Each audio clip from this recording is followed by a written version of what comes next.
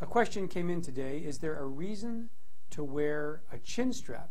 and a full face mask at the same time? This is a very important question because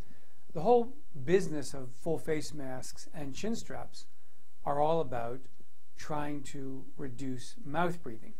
or certain types of mouth leak.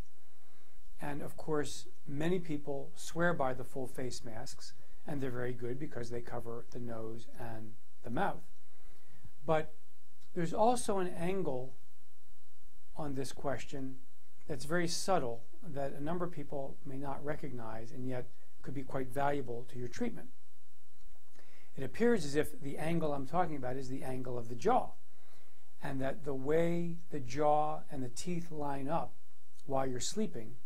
may be very important in terms of how air flows into the back of your throat, in particular the positive airway pressure airflow. Over the last couple of years, we have actually been using chin straps with certain patients who are also using full face masks. And it's very clear to us, and to the patient most importantly, that by using the chin strap with the full face mask,